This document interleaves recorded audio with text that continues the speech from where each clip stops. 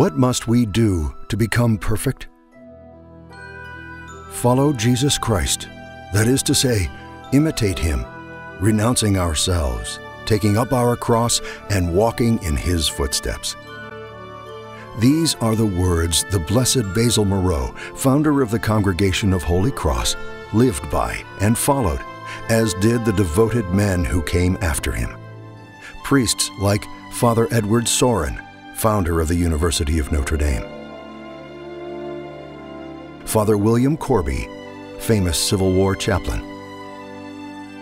Father Peter Forrestal, a pioneer in Hispanic ministry. Father Vincent Macaulay, African missionary and Bishop of Uganda. Father Theodore Hesburgh, University President and confidant of world leaders. Father Tom Streit, biologist and healer to the Haitian people. These are but a few in a great band of men who have brought light, hope, and love to the people whose lives they touched. These are the educators in the faith. These are the servant leaders. These are the priests and brothers of Holy Cross. Educators in the faith. This simple phrase describes the life work of Father Moreau and the members of the Holy Cross family who followed his path. It also defines the unique charism or shared vision of the Holy Cross congregation.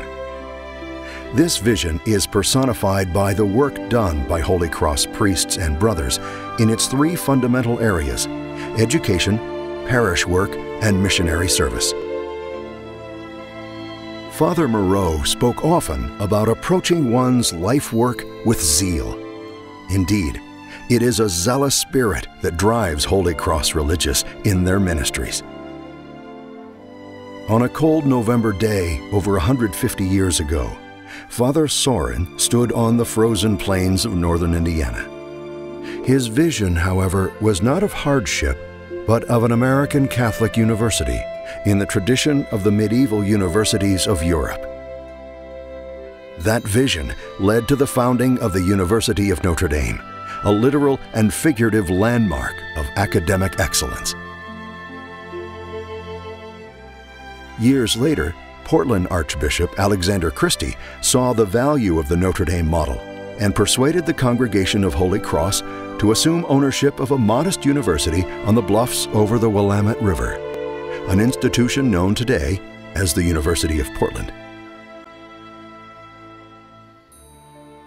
And so from the very beginning, Father Moreau, when he founded the order, saw it as a real significant part of our mission was to educate the young people, to train them, because he saw that real need with the schools. So including even when he started sending people out to North America and to Algeria and to Bengal, from the very beginning, that was our mission, to be involved in education. Obviously, we do other things as well. But that component of education as part of Holy Cross has been really part of what we are from our founding by Father Moreau back in the early 19th century. There's always been a commitment at the center to education. And education and prayer and religious life is at the heart of what we do. Of course, the Holy Cross ministry is not limited to higher education. Today, the congregation serves in high schools, as well as Holy Cross parish and mission schools. We care about the whole person, mind, body, and spirit.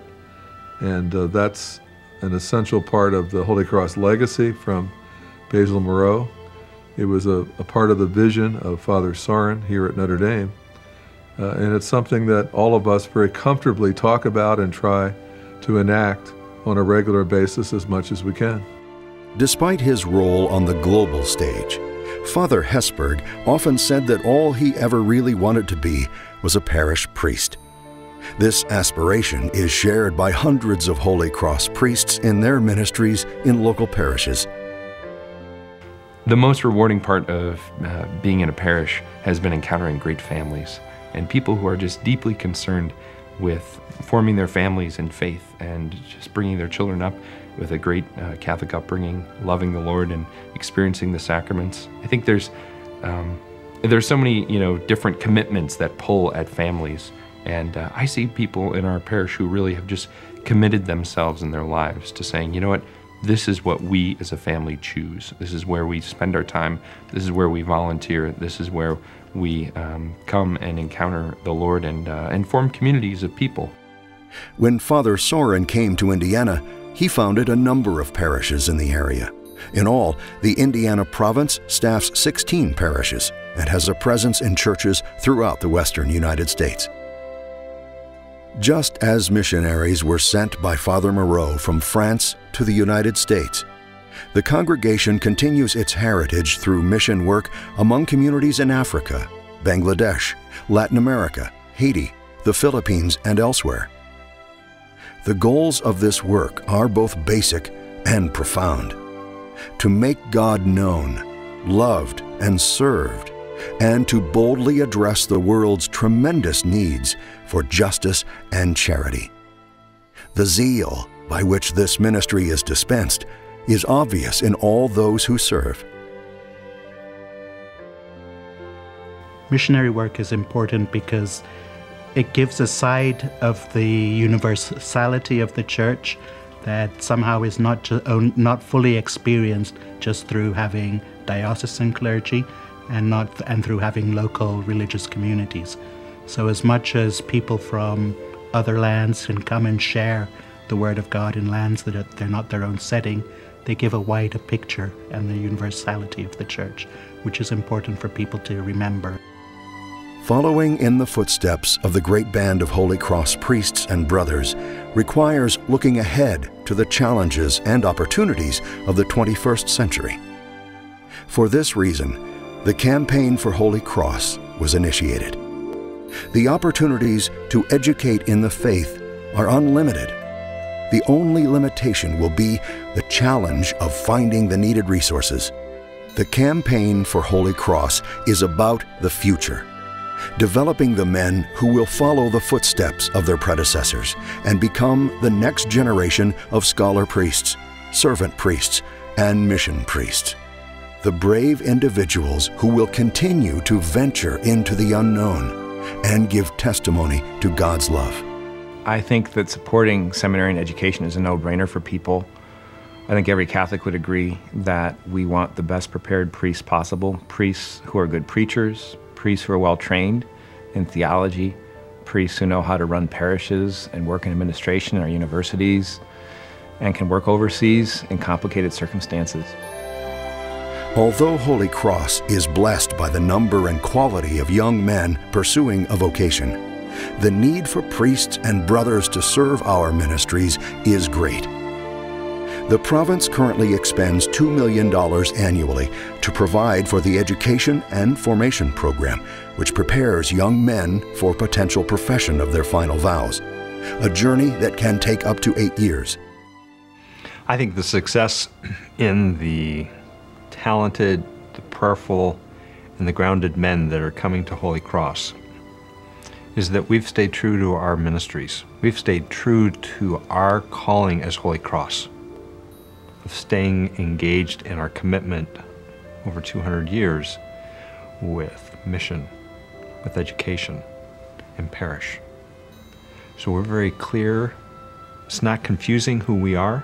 People know that we're doing education. People know that we are in parishes. People know that we are doing ministry beyond the borders of this country.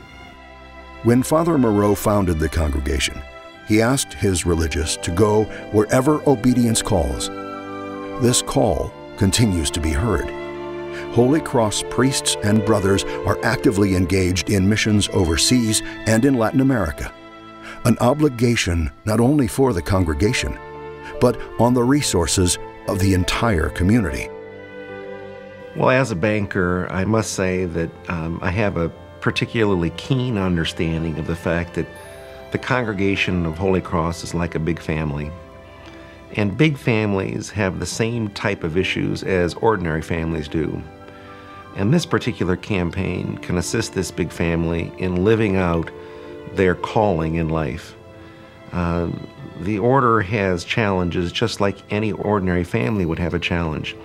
That is to educate their members, to make sure they're well taken care of in terms of housing, and that they have safe, comfortable retirements, that they're well cared for from a medical perspective. Like many religious communities, Holy Cross is facing the difficulties of an aging population and the unrelenting increases in healthcare costs. 41% of members of the Indiana province are 70 years of age or older, and their need for care is significant. To be sure, caring for the elder members of the Indiana province involves substantial cost, but one that Holy Cross is committed to providing. These men have given their lives for the benefit of God's children, and they certainly deserve quality care. And someone once said to me that you can tell the health of a religious order by how they treat the youngest members, how they treat the oldest members. And I would say in Holy Cross that the record is very strong. I feel our province and all the provinces are committed firmly to the formation of young religious in the beginning and to take care of the older religious at the end of their lives. The shoes of past Holy Cross religious are imposing and not easily filled. But all those who believe in the values that inspired these great men must likewise be inspired to do what can be done to follow faithfully in their footsteps. Preparing for this journey is not limited to the Holy Cross priests and brothers. The time and treasures of a broad spectrum of benefactors is needed to endow the future of the congregation, to ensure the presence of religious is plentiful, and the resources they need to effectively fulfill their missions are available. I believe so deeply in the mission of Holy Cross. I believe that the message that they bring, that message of hope, is one that our world needs more than ever. And among the things that I admire so much about the men of Holy Cross is that they are men of action. They are living out that call in community, in their various apostolates, in the generous service that they provide to so many. The name of the campaign is following in the footsteps of this great band of men. But the importance of the campaign is what the great band of men do, and that's their mission. And the mission is the gospel, the building up of the kingdom of God. I love the fact that I belong to the great band of men, but what we do is even more important than we are. Educators in the faith is a simple phrase, but these few words are profound in the way they speak to the past, present, and future martyrs, saints, servants, and teachers who are the congregation of Holy Cross. They are the voices for God's justice. They are the teachers of our children. They are the potential touchstones of social responsibility for world leaders. They are the beacons of hope in places where there are few.